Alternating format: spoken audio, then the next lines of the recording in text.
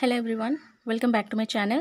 இன்னைக்கு வந்து நம்ம என்ன பார்க்க போறோம்னா class 6 ஓட maths exercise 5.2 ல இருந்து செகண்ட் क्वेश्चन வந்து பார்க்க போறோம். வாங்க பார்க்கலாம். Where will the hand of a clock stop if it அப்படினா இப்போ ஒரு clock இருக்குன்னு வெச்சுக்கங்க. அதுல வந்து இந்த hour hand, minutes hand, second hand வந்து இருக்கு. Starts at 12 and makes 1/2 of a revolution clockwise. 12 o'clock ல இருந்து உங்களுக்கு ஸ்டார்ட் ஆகுது. ஃப்ராக்ஷனில் கொடுத்துருக்காங்க. இதுக்கு முன்னாடி வந்து உங்களுக்கு நம்பர்ஸ் வந்து கொடுத்துருந்தாங்க. இப்போ half of a revolution வந்து அந்த முள் வந்து கம்ப்ளீட் பண்ணும்போது எந்த நம்பரில் போய் நிற்கும்? அது கிளாக் வைஸில் தான் ரொட்டேட் ஆகுது. ரொட்டேட் ஆகிட்டு எந்த நம்பரில் போய் நிற்கிதோ நமக்கு வந்து அந்த நம்பரை வந்து ஃபைண்ட் அவுட் பண்ணி எழுதணும். வாங்க பார்க்கலாம் எப்படி சால்வ் பண்ணுறதுன்னு. ஏ ஆப்ஷன் வந்து பாருங்கள், ஸ்டார்ட் அட் 12. 12ல் இருந்து ஸ்டார்ட் ஆகுதுங்களா? அதுக்கு முன்னாடி நம்ம ஒரு கிளாக் வந்து ட்ரா பண்ணிக்கணும்.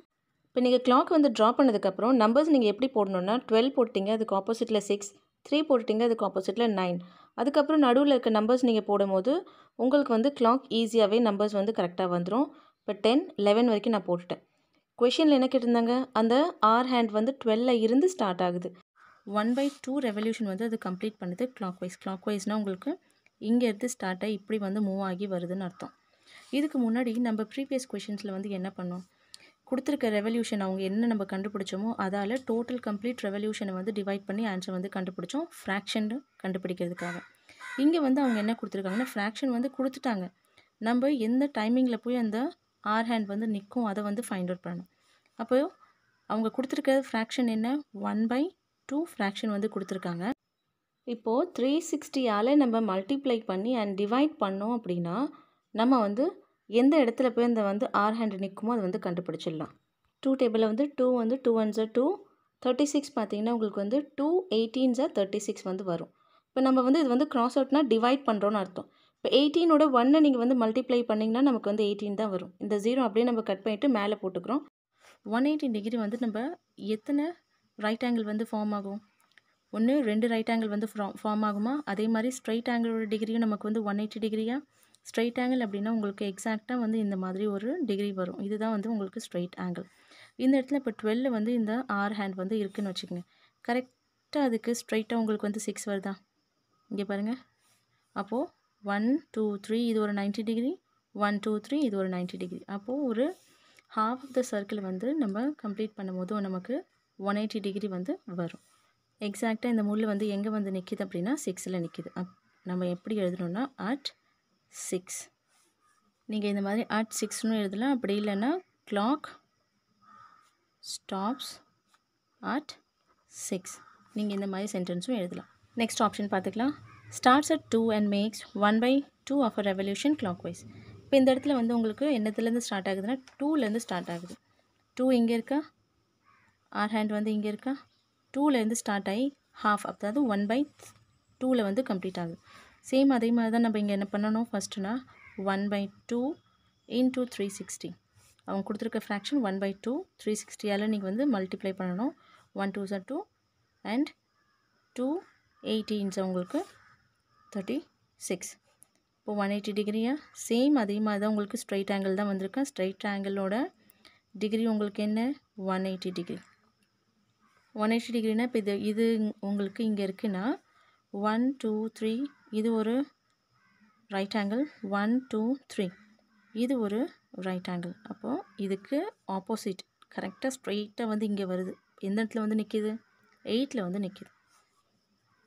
Clock stops at 8. 8ல் வந்து ஸ்டாப் ஆகுதுன்னு அர்த்தம். நெக்ஸ்ட் ஆப்ஷன் பாருங்கள். starts at 5 and makes 1/4 of a revolution clockwise. 5 இங்கே இருக்கா? இங்கே இருக்க அந்த ஆர் ஹேண்ட் இங்கேருந்து நமக்கு 1/4 ரெவல்யூஷன் வந்து போகுது. இந்த இடத்துல 1/4 into 360. இப்போ 4 டேபிளால் இந்த 360 வந்து கட் ஆகுமா? 4 1s 4, 4 9s 36. அப்போ 90 டிகிரி. என்ன ஆங்கிள் நம்ம கண்டுபிடிச்சிருக்கோம்? 90 டிகிரி. 90 டிகிரினா நம்ம எந்த நம்பர்ஸில் வருதுன்னு பாருங்கள். 3 ஸ்டெப் நம்ம மூவ் பண்ணி போனோம் அப்படின்னா 90 டிகிரிஸா? இப்போ இங்கே 5 இருக்குது. 1 2 3 இங்கே வந்து அந்த கிளாக் வந்து ஸ்டாப் ஆகுது. 1 2 3 இப்போ 90 டிகிரி ஃபார்ம் ஆகுதா? எந்த இடத்துல ஸ்டாப் ஆகுது கிளாக்கு? 8ல். நம்ம வந்து எப்படி இதை எழுதிக்கணும்னா கிளாக் ஸ்டாப்ஸ் அட் 8. 8ல் தான் வந்து இங்கேயும் நிற்கிது. நெக்ஸ்ட் ஆப்ஷன் வந்து பாருங்கள், starts at 5 and maths 3/4 of a revolution clockwise. இப்போ வந்து 5லேருந்து ஸ்டார்ட் ஆகுது, 3/4 வந்து ரெவல்யூஷன் வந்து அது கம்ப்ளீட் பண்ணுதுன்னு வச்சுக்கோங்க. 3/4 அவங்க வந்து கொடுத்துருந்தாங்களா, 3/4 into 360. 1 4s are 4 and 4 9s are 36. இப்போ இந்த 3 9s உங்களுக்கு வந்து 27. இந்த 0 வந்து இப்படி வந்துருங்களா, அப்போ 3 9s are 27, 0 வந்து ஆட் பண்ணதுக்கப்புறம் இது வந்து 270 ஆட். அப்போ 270 டிகிரி வந்து இருக்குது. 3 90 டிகிரி வந்து கம்பைன் ஆச்சுன்னா அது வந்து முக்கால் பாகம், 3/4. ஒரு 90 டிகிரினா அது 1/4. 2 90 டிகிரினா அது ஸ்ட்ரெயிட் ஆங்கிள் 1/2. இப்போது 1 2 3 இது ஒரு ரைட் ஆங்கிள் நமக்கு, 1 2 3 இது ஒரு ரைட் ஆங்கிள், 1 2 3 இது ஒரு ரைட் ஆங்கிள். 3 வந்து நமக்கு இங்கே 90 டிகிரி வந்து ஃபார்ம் ஆகிடுச்சு. அது 3 நீங்கள் மல்டிப்ளை பண்ணாலும் உங்களுக்கு 270 டிகிரி வந்து வருதா.